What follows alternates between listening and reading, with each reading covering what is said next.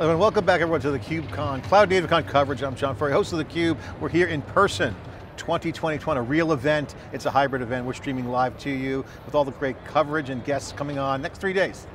Clayton Coleman's here, Chief Hybrid Cloud Architect for Red Hat, is joining me here to give an overview of his talk, but also talk about hybrid cloud, multi-cloud, where it's all going, what Red Hat's doing. Great to see you, thanks for coming on. It's a pleasure to be back. It's a pleasure to be back at KubeCon. It's an honor to have you on as a Chief Architect at Red Hat on hybrid cloud.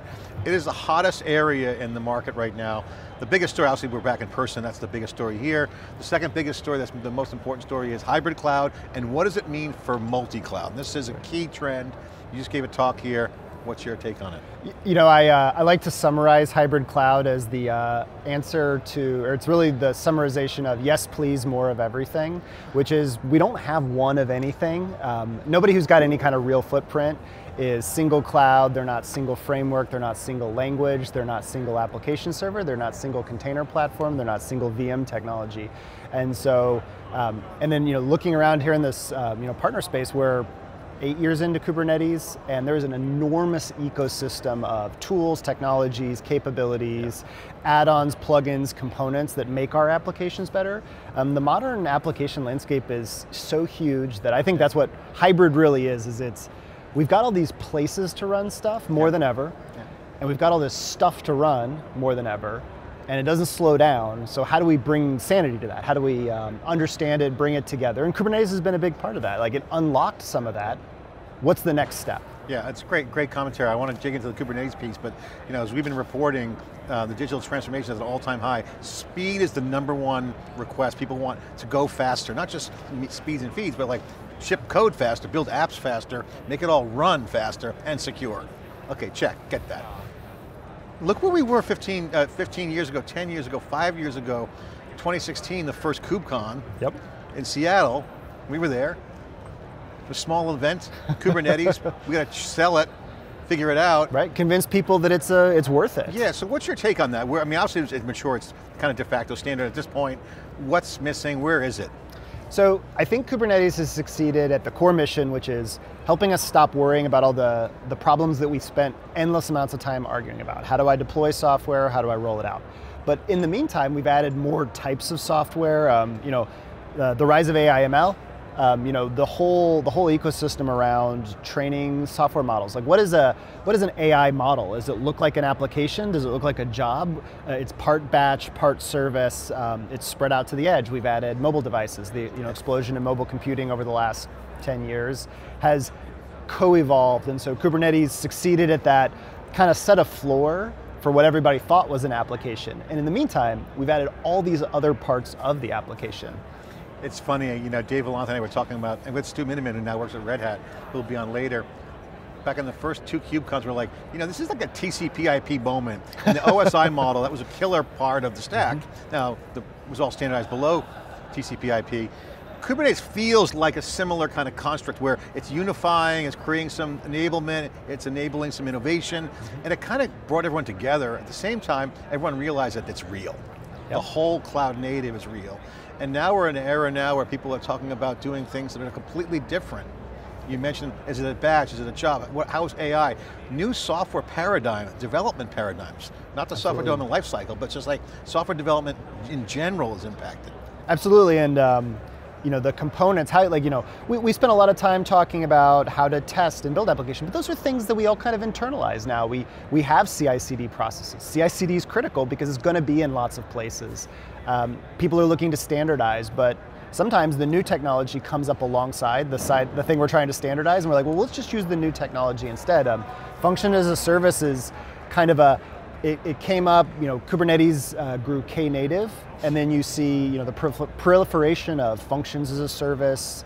Choices, what do people use? So there's a lot of choice, and we're all building on those common layers, but everybody kind of has their own opinions. Everybody's doing something subtly different. Well, let me ask you your opinion on more under the hood kind of complexity challenge. There's general consensus in the industry that there's a lot of complexity. okay? You don't need to debate that. But that's, in a way, a good thing in the sense if you solve that, that's where innovation comes in. So the goal is to solve complexity, abstract out of the heavy lifting, understand heavy lifting, as Andy Jackson at Amazon would say, or abstract away complexity, make things easier to use. Well, and open source and this ecosystem is an amazing, it's one of the most effective methods we've ever found for trying every possible solution and keeping the 5 or 6 most successful. And that's a little bit like developers. Developers flow downhill. Developers are going to do what's easy. If it's easier to put a credit card in and go to the public cloud, you're going to do it. If you can take control away from the teams at your organization that are there to protect you, but maybe aren't as responsive as you like, people will go around those. And so I think a little bit of what we're trying to do is, what are the commonalities that we could pick out of this ecosystem that everybody agrees on and make those the downhill path that people follow? Not putting a credit card into a cloud, but offering a way for you not to think about what cloud you're on until you need to, right? Because you want to go to the fridge, as a developer, you want to go to the fridge, pull out your favorite brand of soda. That favorite brand of soda might have an AWS label on it. So talk about the OpenShift and the Kubernetes relationship and how you guys push that boundaries, dynamics between control plane and nodes. These are things that you talked about in your talk. Talk about, because you guys made some good bets on OpenShift. We've been covering that. How's that playing out? What's the relationship now? It's interesting, coming into Kubernetes, we came in from the platform as a service angle, right? Platform as a service was the first iteration of try to make the lowest cost path for developers to flow to business value.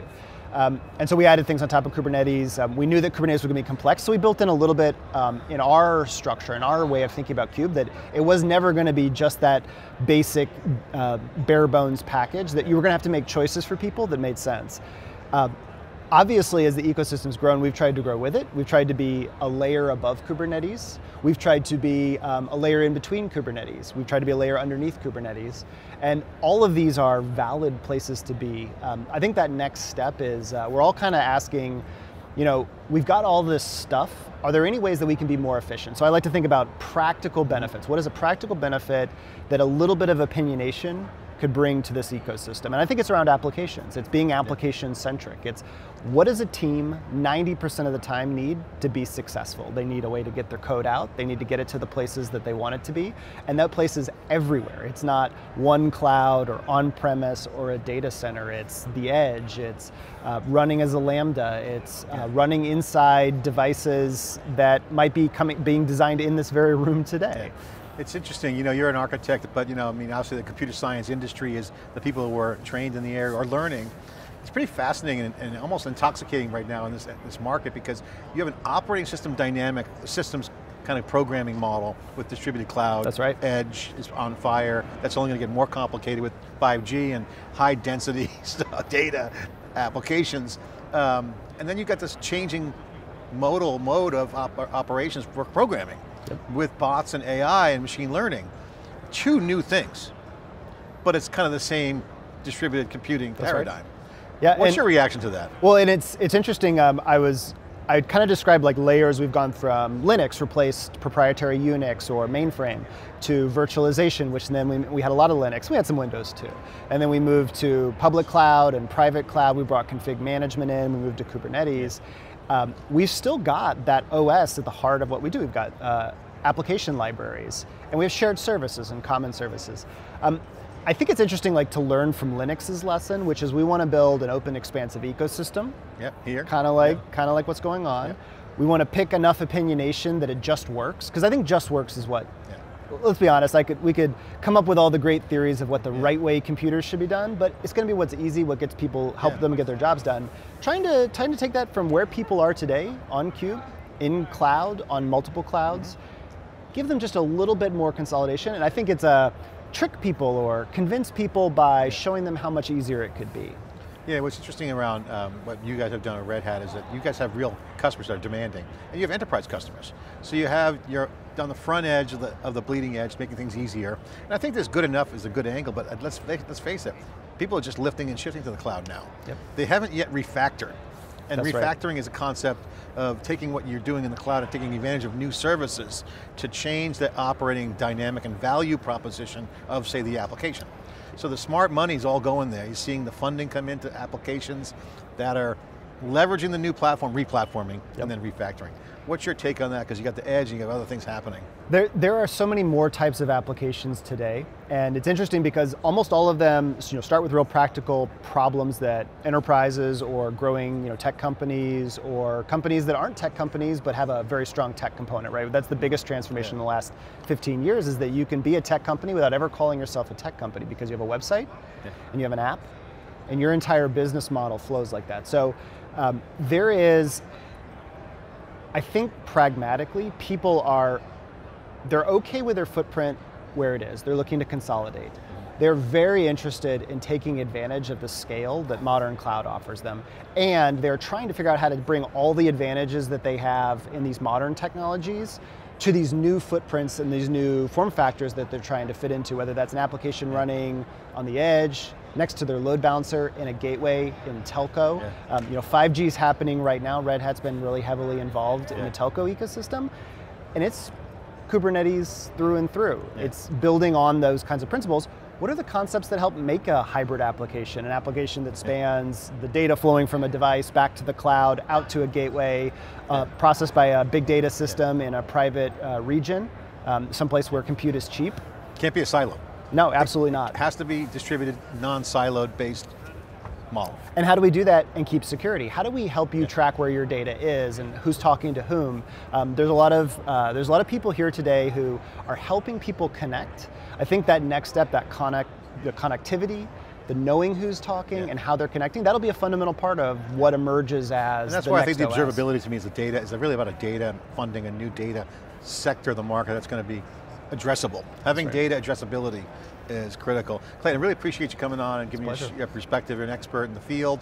I got to ask you, I got to say from a personal standpoint, how open source has truly been a real enabler. If you look at how fast new things could come in and be adopted and vetted, and things get kicked around, people try stuff, it fails, but they build on each other, right? So AI, for example, is just a great example of look at what machine learning and AI is going on, how fast that's been adopted. Absolutely. I don't think that would be done on open source. So I have to ask you guys at Red Hat, as you continue your mission, and with IBM, with that partnership, how do you see people participating with you guys? Obviously, you're here, you're part of the ecosystem, big player. How are you guys continuing to work with the community? Take a minute to share what you're working on. So first off, it's impossible to get anything done, I think, in this ecosystem without being open first.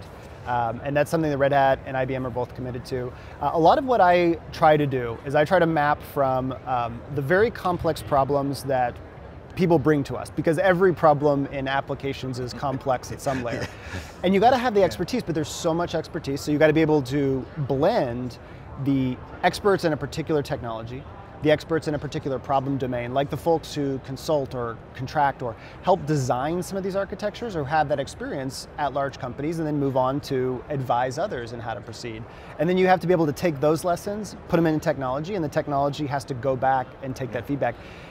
I would say my primary goal is to come to these sorts of events and to share what everyone is facing, because if we as a group aren't all working at some level, there won't be the ability of those organizations to react, because none of us know the whole stack. None of us know the whole set of details. And the stack's changing too. I mean, you got, again, I referenced the OSI model, it's more of an 80s metaphor, but that changed the game on proprietary. And that was the beginning.